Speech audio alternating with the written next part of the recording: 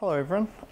So today we're going to talk a little bit about deploying GIS applications on cloud native stacks, in this case Kubernetes. So just to begin with, who am I? I was introduced as a sysadmin. I've kind of moved into this DevOps role. I have no formal GIS training. I sort of got asked to do this project and had no idea what a coordinate system was. I had my first experience, well, changing from one coordinate system to another about 3 weeks ago. So yeah, that's about the level of knowledge. So just a small bit of history about how we normally build our technological stacks. We tend to have these quote-unquote pet VMs where there's a lot of manual process put into building them. People end up becoming owners of them, so when something goes wrong with a particular server, someone else will say get XYZ person and it's their problem, even though realistically we should have everybody know how to work with most of our systems. We are slowly moving towards DevOps and cloud native. The problem there is with any large company, we're approximately 350 employees. There's a lot of legacy systems to consider, and a lot of people who are very hesitant for change because people don't like what they don't know. We're also normally deploying things with more traditional tools, so Puppet, Ansible for system configuration. And we tend to have the traditional ops are in one team and developers in another, and operations say things about, developers want to throw something over the wall that they shouldn't, or developers complain that operations are being a little too strict on what they're trying to do. So just to compare some more traditional approaches that you will see, there's the all-in-one virtual machine. I think someone spoke about those last night in the lightning talks. The problems with those is you tend to just install things on there. There's not usually a lot of configuration management. They're difficult to scale up to multiple machines because you might be running 4 or 5 applications on a single machine. The alternative to that is the handcrafted pet VMs I just mentioned. When we create one of those, there's still a lot of manual configuration to install a piece of configuration software such as Ansible or Puppet. We still have to think about how many resources we're going to allocate, and that's a very static value. It's very difficult to change. Like I said, we treat them like pets. They have owners. People tend to be very scared to work on a system that someone else built. And while they don't have the scaling issue, it's still a time-consuming task to stand up a new VM, set it up, set up your configuration management, and so forth. So with these approaches, nothing is wrong.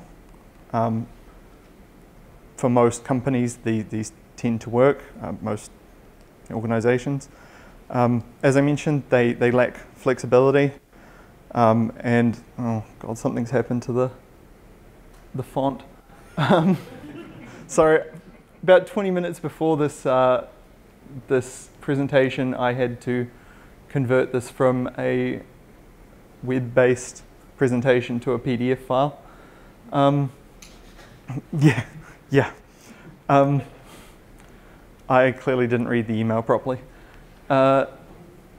Anyway, the configuration tends to tightly be coupled to that project, meaning that any gains with doing that, trying to have a generalized approach, don't always work. And we also tend to have a lot of deviation between environments. So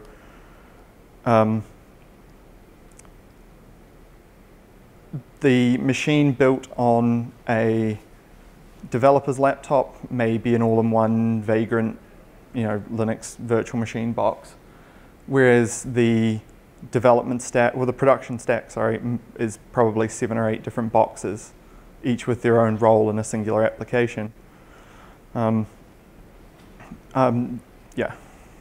And obviously, who's heard the phrase, "It worked on my machine"?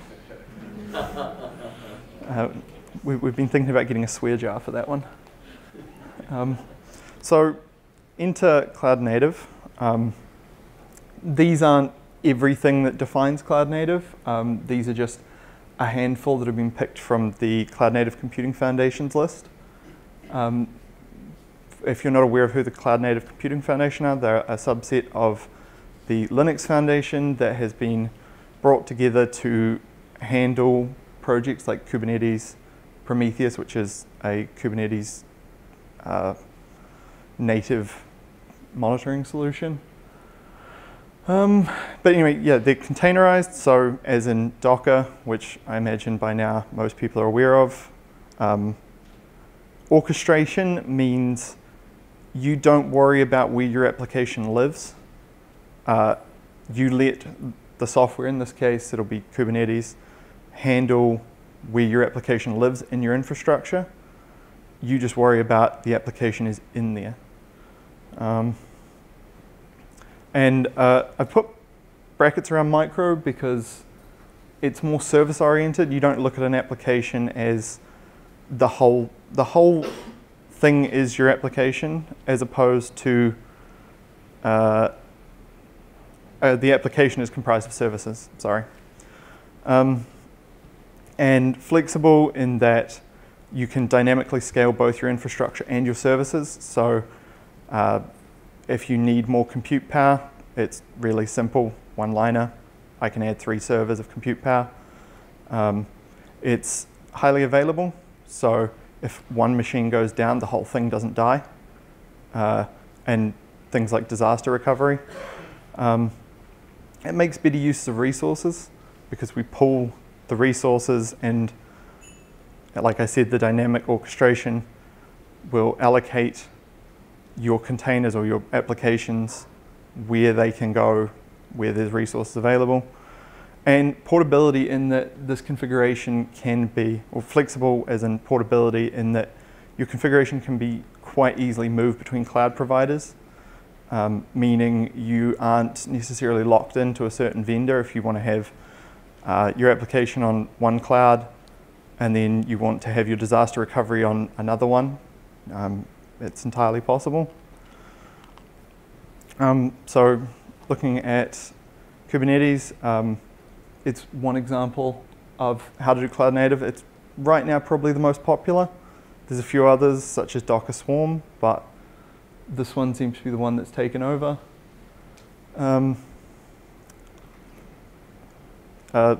Yeah, the configuration is all simple YAML syntax. I don't know how many people have sort of opened up something like Puppet, looked at the horrifically difficult at times syntax and gone, I don't want to do that, give me back, you know, my manually built bash scripts. Reverting a bad configuration is quite simple because of this, and I've already explained that. So basically how Kubernetes works is we have 2, and this paradigm is pretty common amongst cloud native technologies. We have master, manager, leader. So on nodes, each of these boxes represents just a virtual machine. And then we have minions, which basically carry out whatever the master nodes say to do. So the master nodes schedule containers, create and maintain your resources. They ensure that everything is healthy. Your minion, worker, follower nodes literally just run your application. You don't have to worry about them doing anything. They are just about bringing in compute resource. So how does this help us? Less overheads. I think in the last talk it was a lot about how cloud helps us with that. Less overheads and cost. Wasted compute time is very expensive. If I have to stand up 8 servers when I really only need 3, that costs a lot of money. Time, like I said, Puppet is significantly more fiddly than containers and YAML syntax. And portability, as I mentioned, when we initially built this, we built this on a local Kubernetes cluster. We dropped it into the cloud and it worked seamlessly. And the other overhead is you don't have to fight your IT team because they set up your cluster and you deploy your application to it. What else we got? Oh yeah, and it gives you more time to make maps, which I imagined for this crowd will be quite important. So in our experience, there is quite a steep learning curve initially. You have to learn a lot of jargon, a lot of verbs, a lot of nouns, things.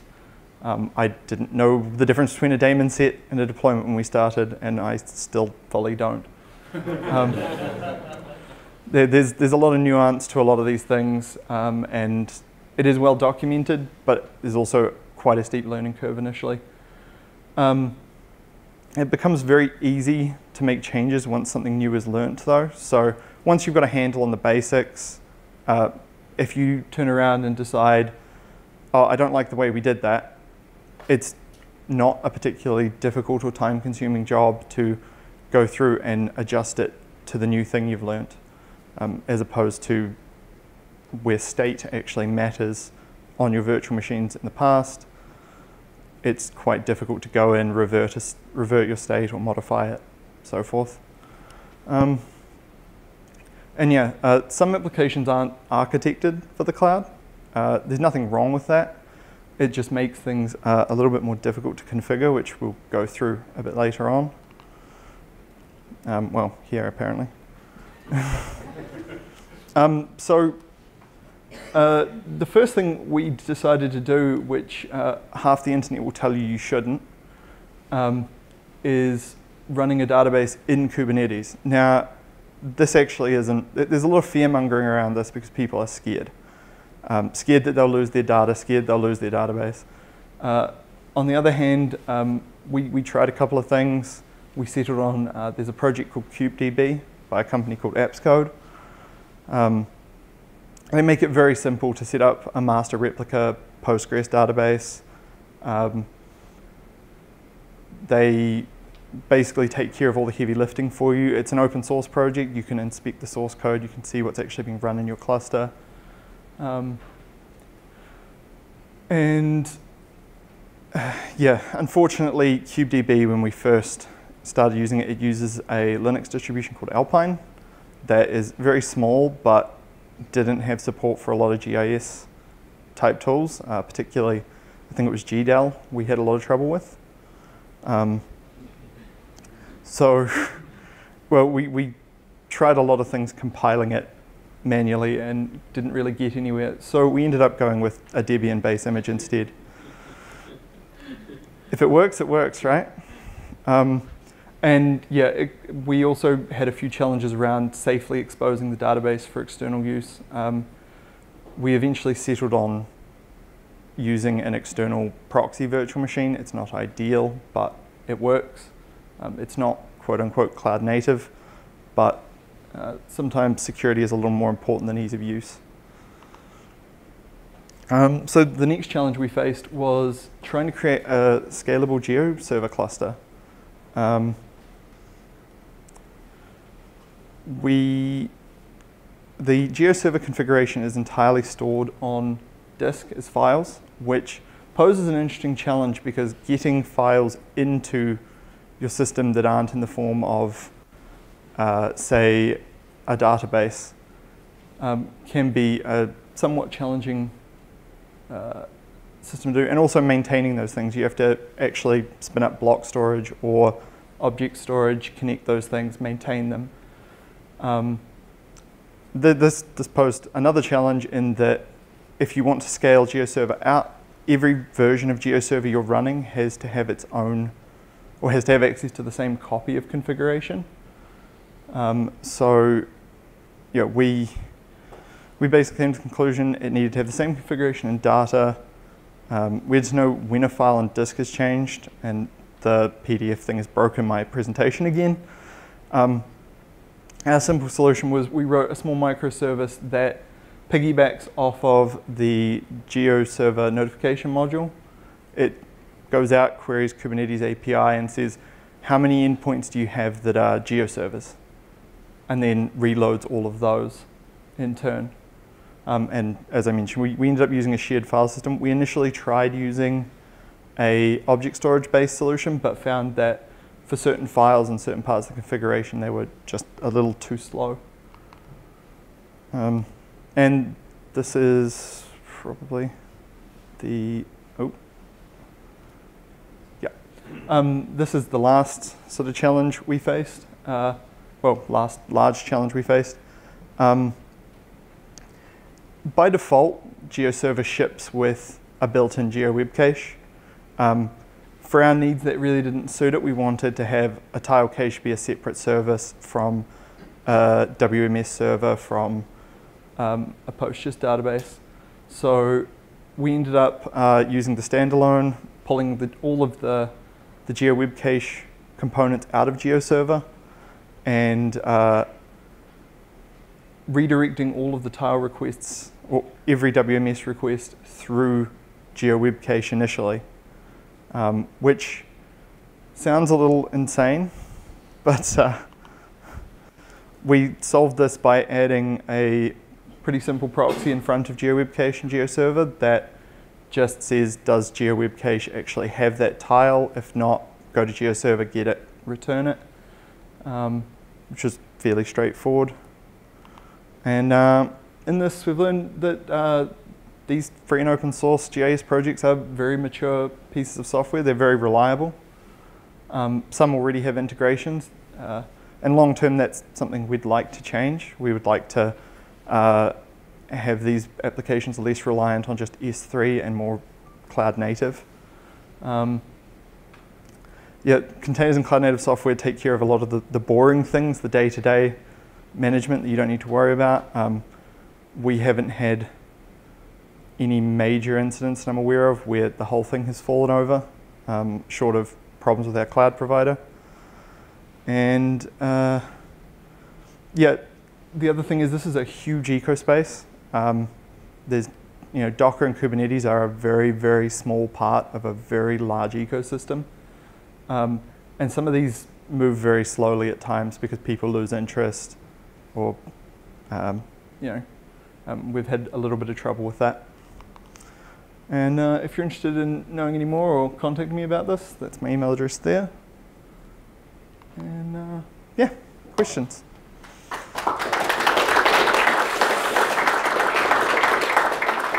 Thanks, Alistair. That's a really good presentation. GeoWeb cache is able to have a shared cache directory. Yes. Did you try that? So we're caching directly to object storage.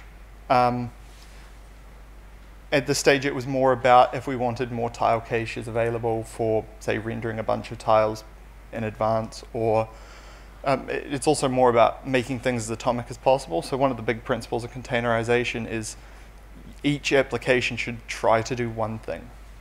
And we just wanted GeoServer to be our WMS server. We wanted a tile cache. They work together. Fair enough. Yeah. Cool. Questions from the audience? Dave? So I'm terrified of running a database in Kubernetes. Could you go into a little more around the decision to do that rather than, say, RDS? So, first of all, it terrified me myself to begin with. I had many a conversation with one of my colleagues about should we really be doing this. In particular, there are quite a few quite good projects out there. CubeDB's one. There's another one for Postgres called, I think the company's name is Crunchy Data. These providers do a lot of things around that. So automated object storage backups. You can also automatically rebuild from a snapshot. For our use case, it definitely works. I can see there be use cases where potentially having some other type of database service would be much better, but I think as long as you're always backed by physical storage, solid backups, and a solid backup plan, you shouldn't be scared. It's not really that far different from just running a Postgres container with a block storage thing behind it. Or did you have access to a DB as a service in your... That is also true. So we're using Catalyst Cloud, and we don't yet have database as a service. So yeah, that did. So you couldn't even if you wanted. Yeah. Fair enough. Is Catalyst IT going to be building a database as a service? I believe so. Ooh. I'm not. Stay tuned, Not certain folks. on when. I don't want to make any promises for A Kubernetes Docker-backed one, right? who knows. Any other questions? Really just a comment. A lot of what you said, yeah, I understand. Yeah, I wanted to make this as easy. I didn't want to get too bogged down in nitty-gritty details because that scares people. Pain points that you said are real. Yeah. Cool. So Chris? Thanks. So do you care to comment on, I don't mean cost financially, but the cost of doing, effectively making things cloud native? I mean, how hard? There's a lot of work involved in that, right? And you've got to make a business decision about whether to do that or not, because there's a lot of work, right? Personally, that's not a business decision I make. I mean, I'm just the developer. We do have a team lead that isn't technically me. There is an overhead, especially considering we're very, very new to this space. We've done bits and pieces of GIS before, but nothing like this. We're also, very new to the cloud native space. Our cloud is just getting started with their Kubernetes as a service offering, which is what we're using for this. Yeah, there's overhead in building, like I said, those extra microservices, having to test multiple competing solutions, things like that. How long? How long did it take? The splitting GeoServer one with the notifications was, you'd count that in hours, like a couple of hours of dev time. The GeoWeb caching proxying part, that was probably the better part of a week of our time. We're quite a small team, there's only 3 of us. So yeah, that took quite a bit of our time just to get right, make it reliable, stable, that sort of thing. So yeah, there is a time component. It does get shifted around. Cool. All right, we got to call it there. Thank you very much again, Alistair. Cheers.